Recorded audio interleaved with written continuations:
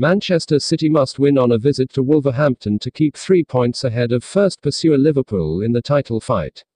However, it could count on who else but Kevin De Bruyne for that. KDB only needed 24 minutes to score a hat-trick.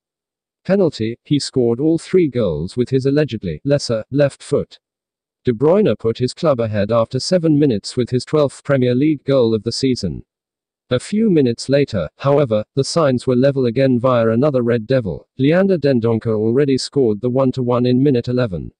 After 16 minutes, however, De Bruyne managed to score the 1-2 in the rebound, and in minute 24 he went the extra mile by firing in the 1-3 with a wonderful long shot.